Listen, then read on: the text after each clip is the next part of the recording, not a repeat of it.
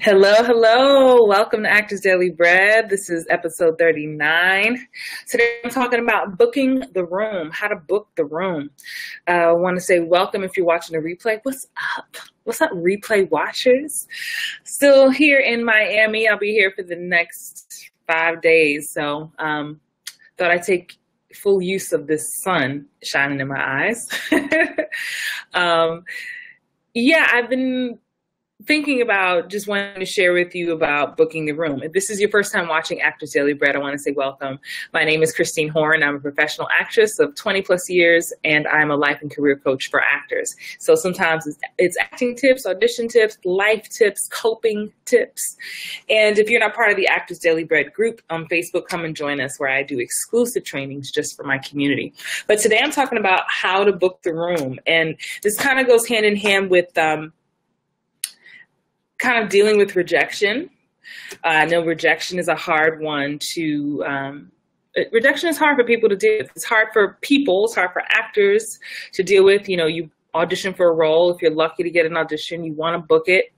And it's hard when you don't get it. But my tip and what has kept me sane, what has kept me in the game and not wanting to give up. There are definitely days where it's harder than others, but when you walk into an audition knowing that your goal is not just to book that one job, but to book the room, it changes your whole paradigm. And so I want to talk to you today about shifting your paradigm about auditions and what success means and what success looks like. So, of course, I'm not going to make light. Of course, you want to book the job, whatever job you are going in for, right? But I need you to understand the importance of making fans out of the casting office that you're visiting, or making fans out of the casting office that you are auditioning for. So many times we get so wrapped up in wanting to book a single job, we lose sight of the big picture, which is making a fan, I'm saying fan, out of the casting office. I can't tell you how many gigs. I mean, I've lost track over the years of jobs I didn't book. At the end of the day, only one person can get the job. That's what it is. It doesn't mean you're any less talented. There's so many factors that come into play for you not booking a role. And what's most important to me, and whenever I finish an audition, I call my husband, I said, I don't know. I said, I feel good. I felt good about it. And I booked the room. Like, that's what I say. I booked the room. Because that's what's most important to me. There are casting directors who know me, who have known me for years and years, certainly, especially in the Southeast, who just know me. I'm on their short list to call. As I get back familiar with LA, that's happening as I'm here in LA. Well, not here in Miami, but here in LA, there in LA. But there are people who they're fans of mine. And I may have booked some things with them, and then some things I just wasn't right for, or I came down to the wire. It was down to me and one other person. Maybe I was too tall, too short, too dark, too pretty, too ugly. I don't know. But the fact of the matter is, you want to just show up, whether you're on tape, whether you're in person, you want to show up, do the best you can do with the time and the material you've been given, and let them see who you are. Let them see the skill that you can bring, not just to that gig, but to any gig that they may have. And I am a living testimony that this has happened for me time and time again. I get calls to audition for stuff, and sometimes I get direct bookings because I have made a fan out of a casting office. And they say, oh, Christine, I know she can do that. So yeah, we weren't able to book her in those last 2 jobs because of whatever reason, but we love her and we're going to keep calling her in. So I want to put that on you too. And I want to say welcome. Give me some hearts and thumbs up if you're watching this. Let me know you're watching. This is Actors Daily Bread. Today I'm talking about booking the room, not just booking the job. And there have been many times where, of course, it's a job you really want, and I guess what I'm trying to say to you today is I want you to stop beating yourself up about things. I want you to stop beating yourself up because you didn't book something. I want you to stop equating your success to roles that you book. Because if you only attach success and being a great actor to how many jobs you book, it's not gonna balance out most times. There have been years that I've gone without booking things, where I was in a weird age range, or my look that I was working with was weird. Hey, Kenesha. Kenesha says, yes, say it. Thanks, Christine. Thanks for watching, Kenesha. There have been many times where I've been in that middle ground. And so, but I never let the fact that I wasn't booking for 3-6 months for this chunk of time make me think that I was any less of an actor, any less of a performer. I've wanted to be an actor since I was a child, for as long as I can remember. And no one person, no one gig can tell me that that's not what I was meant to do.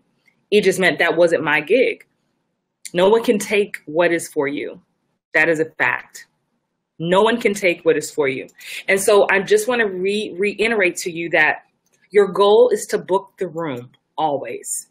Forget booking the job. I want you to take that out of the picture. I want you, the next audition you have, whether it's on tape or in person, your job is to win over the people in that room. And the way you do that is by bringing your best self forward, which means being prepared, being on time, being off book, killing it, doing your work, getting coaching, doing scene study, breaking down the scene, having good headshots, all of that. Because this is what happens. There are times, I have 2 auditions today. I'm in this hotel room and I taped an audition yesterday, and I'm going to share with you. I can't share it can I share it? Let's see if you can see it. I had the most rickety setup. Hold on, I don't even know if you're going to be able to see this picture. I'm going to try to show you. Let's see if you can see this. Oops. Can you see that? I know the sun is there. It went away. I was just trying, basically I had a chair, and then I had a table, and then I had the waste paper basket, and then I had a box, and then I had my laptop.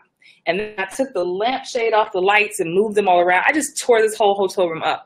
Why? Because I wanted to get this audition in. I was requested for something at the last minute by a casting director who knows, likes, and trusts me.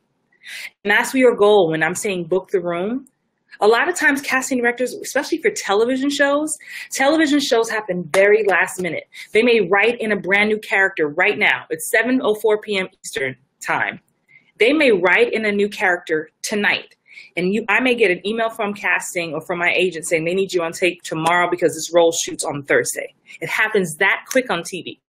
Film is much slower. It's a slower process. So for film, you got to be ready to go. But when it's that short notice, casting directors are not going to call actors who they don't know, like, and trust. Because they can't have you making them look foolish in front of the producers and the directors. If they know they only have 24 hours to turn around a role, they're going to call their top 10, their top 20, who they know always deliver. So even when in times where I have not booked a gig from a certain casting office, maybe 10 times in a row, the fact that they keep calling me in is your first clue. So that's your goal. Get called in more than once. What good is being called in for your ideal casting office and they never call you back because you sucked, right? So you want to be on that short list. Being on the short list means they trust you, they know you, they like you, they know your work is great, they know exactly where you would fit in at any given time. And even if you're not right for that role for whatever reason, they know it's only a matter of time before you get called back in for something else. And they keep pushing you. I have an audition tape tomorrow. I just bought a new selfie lamp. Have you heard of those selfie things? I bought one. It's going to be delivered to the hotel tomorrow. So I'm going to test it out, let you know, guys know how it is. Because I figured I could tape it to my phone or my laptop. But I have an audition for a show that I've read for at least 10 times. I think back in the day, there was a show called Army Wives. You guys remember that show on Lifetime? I think I read for Army Wives, no lie, over 20 times. And I never booked it. But the casting office who did that show at the time, they're a fan of mine. I'm a fan of theirs. And they have called me in for so many things, and I've booked so many other things with them. So I'm going to wrap up, but I don't want you to be discouraged. That's my whole point. Go in to book the room. Stop living this stop approaching with a short-sighted goal of only booking that one job. I'd rather book the room, become friends with the casting directors, let them know that they can count on me. And then from there, whenever something even resembling something that could fit Christine pops up, they're going to call me. And that for me is how you keep a long career. A lot of times my clients and people in my Actors Daily Bread community will ask, how do you sustain longevity and how do you consistently get work? And it's that way. This is my secret. I'm sharing it with you. This is gold. The secret is to book the room. Don't worry about the one gig. I hope that helps. I talk about all this and more and give all kinds of amazing tips. I have an upcoming co-star virtual intensive. It's you and me and a small group of actors for 5 hours on Saturday, June 3rd from 12 p.m. to 5 p.m. I have 10 spots left. And I'm going to put the link once this replay is done. Once this video is done, I'll put the replay, I'll put the link so you can check it out. But this is an opportunity. This is just a taste of the stuff that I go in detail with once you actually work with me privately or with in a small group. So I'm always happy to share. I'm going to, I don't know, I think I'm gonna go sip out of water. Why not, right?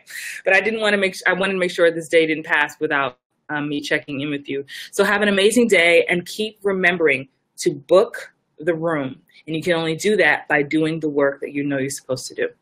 All right, good night, see you tomorrow, bye.